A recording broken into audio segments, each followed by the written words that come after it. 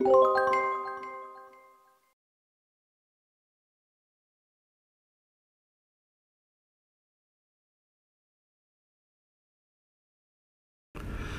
a kid on Detroit's northwest side, rusted junk and industrial debris were commonplace. A charred carcass from an abandoned car blocking a side street really was not much of a surprise.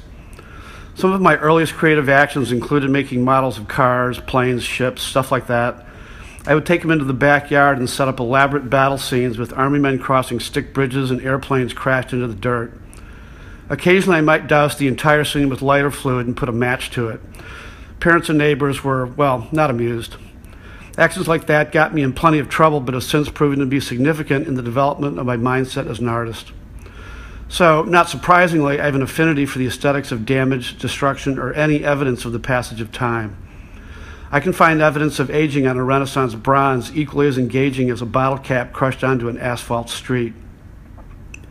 It makes sense then that I would have an affinity to works in the collection that echo some aspect of my own sensibility.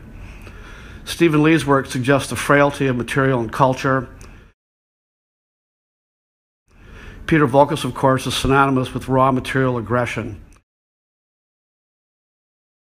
Really interesting work by Anna von Mertens, Catherine Clark, Deborah Baxter, and Jeffrey Clancy have contemporary narratives that I think are really quite important.